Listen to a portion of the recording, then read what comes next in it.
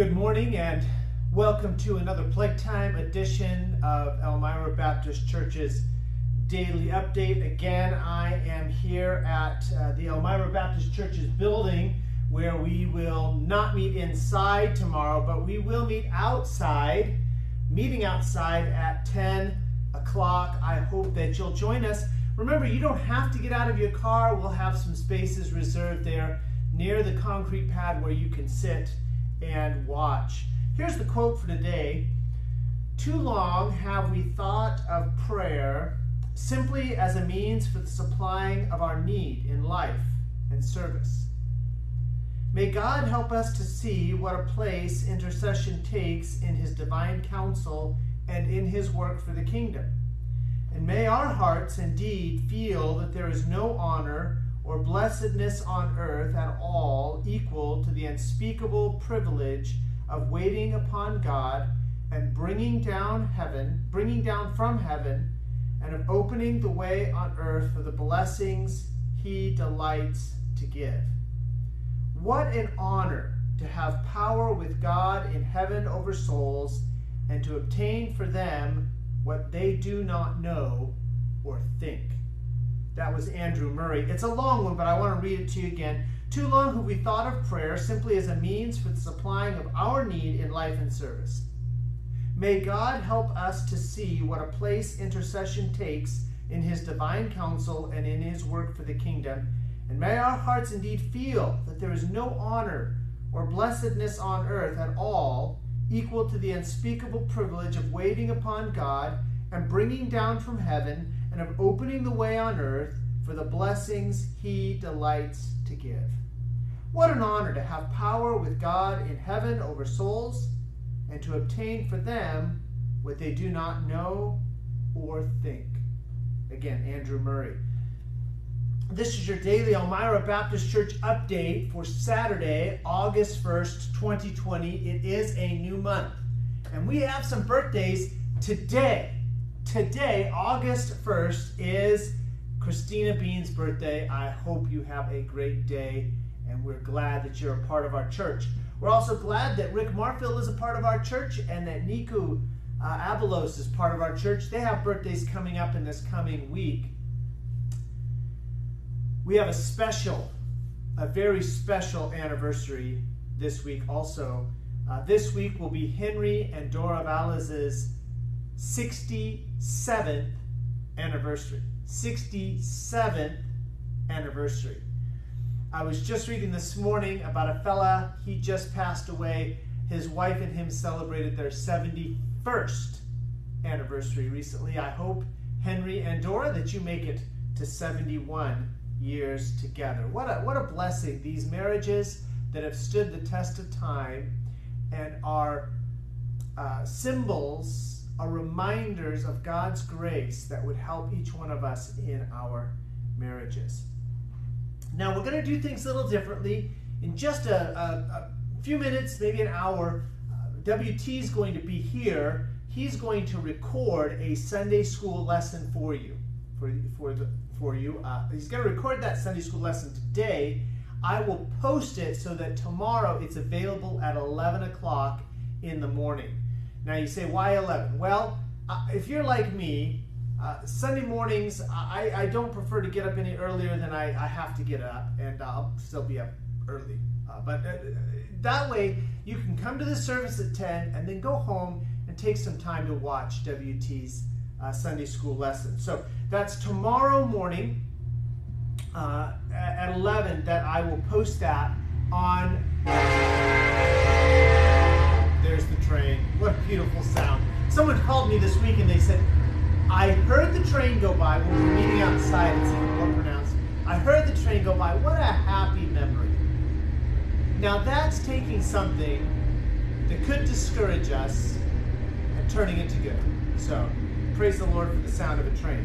So tomorrow, 11 o'clock, I'll post WT's Sunday school lesson. Now at 10 o'clock, we're going to meet. We are going to meet. We're going to be outside on the concrete pad. We're going to have people parked next to us there. And we will have a children's church. They're going to meet back here on the lawn in the back here. There's a little bit of shade there. And you're welcome to come. You're welcome to bring guests.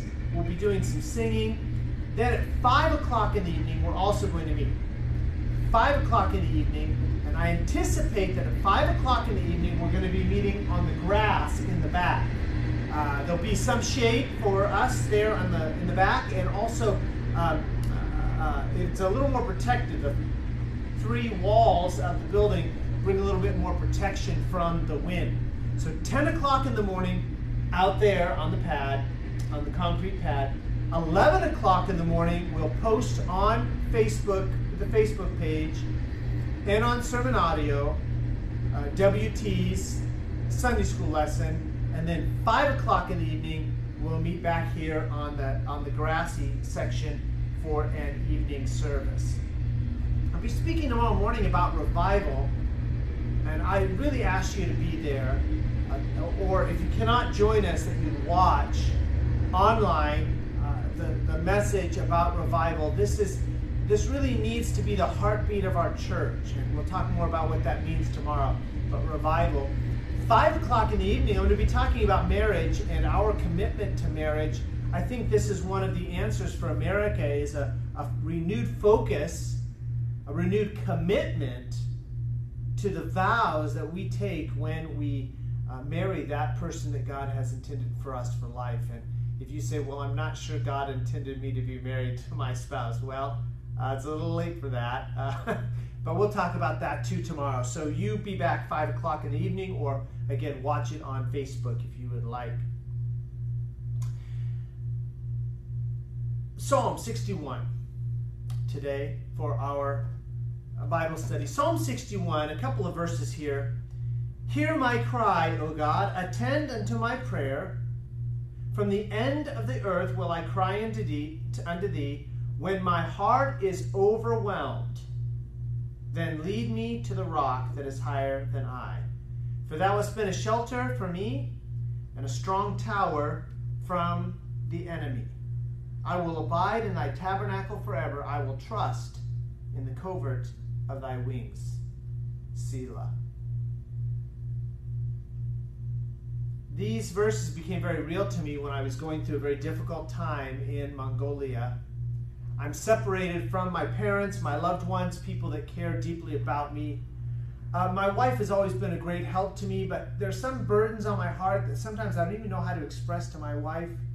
And I saw this verse, when my heart is overwhelmed, lead me to the rock that is higher than I. And I hope that that encourages you this morning, because I think a lot of us at times are overwhelmed. I met with a group of pastors on Thursday morning, pastors here in the California area, and every one of us had stories about how things were turned upside down suddenly in our churches, because that's just what we're going through right now. I talked to someone today that had a family member diagnosed with the coronavirus, not here in California, but out of state. And it's easy to be overwhelmed, but when my heart is overwhelmed, I pray, lead me to the rock that is higher than I. Now, I think in my mind, there's been 5 stages to this pandemic and the response to it, to this crisis. The first stage, of course, was pandemic panic. That's when everyone rushed out to the stores and bought a bunch of items, some of which they didn't even need, and now they have whole rooms full of items that they don't need. It's strange to me because just at the time when we should have been social distancing, we're all running to the store without masks, without anything, trying to buy up supplies. So that was the pandemic panic. That lasted maybe a week, 10 days, and then pandemic frustration began to set in. Pandemic frustration is when you say, why aren't things going back to normal? Why do we have to keep doing that? Why do we have to wear masks? Why do we have to socially distance? Why can't we go to the store anymore without a mask on? Why can't we meet at the park together? All these whys. That's the frustration, the pandemic frustration that began to set in. But you get to a point that I have seen called pandemic fatigue. Pandemic fatigue is when you say, I'm just not doing this anymore. I was listening to a lady say this recently. She said, we're not doing it anymore. She's from Orange County. Evidently, some of the people she was talking to were from Orange County. She said, we are not going to do this anymore. We've been told we can't go to the beach. We're not going to follow that. We're going to go to the beach. We've been told we can't meet as a church. We're just going to meet anyway. We've been told we can't go to the park. We're paying for these parks. We're going. That's pandemic fatigue. Then there's pandemic exhaustion. You've gone through the panic. You've gone through the frustration. You've gone through the fatigue. And now, frankly, you're just exhausted. You don't even want to think about it anymore. You take a deep breath and you hope that if you can just get through a few more days, things are going to go back to normal. And then some of us go on to a fifth phase of this that I call pandemic rage. Pandemic rage, you just, everything makes you angry. You watch the news, it makes you angry. You talk to your spouse, it makes you angry. You deal with your kids, it makes you, everything makes you angry. Pandemic rage. How is this different than the frustration? Well, the frustration usually goes, why do we have to do this? Why do we have to do that? But rage doesn't even care why anymore. It just becomes angry. That's not the response that God has for us. It's not the response that God wants us to give to this. What he wants us to say is, when my heart is overwhelmed, lead me to the rock that is higher than I. Again, hear my cry, O Lord. Attend unto my prayer. From the end of the earth will I cry unto thee. He's talking about when you're at the extreme point in your life. When my heart is overwhelmed, lead me to the rock that is higher than I. That should be our prayer. Yeah, we've all experienced people who've gone through the panic, the frustration, the fatigue, the exhaustion. Maybe they've reached the pandemic rage point. We don't have to do that. We don't have to go through those stages. We didn't have to go through the panic stage, or the frustration stage, or the fatigue stage, or the exhaustion stage. And we certainly, God doesn't want us in the pandemic rage stage. God wants us to come to him when my heart is overwhelmed. God, Father, Abba, would you lead me to the rock that is higher than I? I love that thought in the scripture. It's in Ephesians also, of God setting us in high places. Isaiah 40 verse 31 says he'll give us wings as eagles. Here it says, lead me to the rock that is higher than I.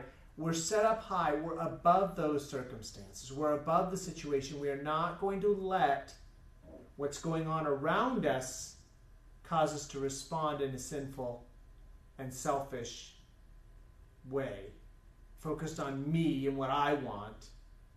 Because God's led us to a rock that's higher than I, because he's given us wings as eagles, because he's placed us in Christ in heavenly places.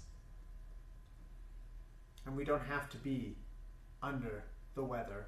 We don't have to be buffeted by our circumstances. He leads us to a rock that is higher than I. That's why we worship him. God is not threatened by our current circumstances. He's not wondering what he's going to do. He's not digging through his lists of plans. No, God's always been in control. That's why we worship him. And tomorrow is another chance to join other people in lifting our worship to the Lord.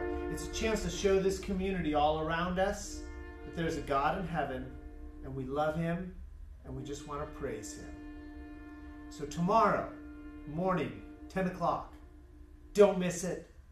We'll be meeting out here. You can bring your car, just stay in your car. Whatever the Lord leads you to do. You can watch from home. It will be live streamed, both 10 o'clock. Don't forget the 11 o'clock will only be live streamed. WT teaching a Sunday school class. 5 o'clock in the evening. Don't miss it. Praise and worship the God who is in control of all things with us. Worship with us tomorrow, 10 o'clock. Until then, just want to remind you, when your heart is overwhelmed, God can lead you to the rock that is higher than you are.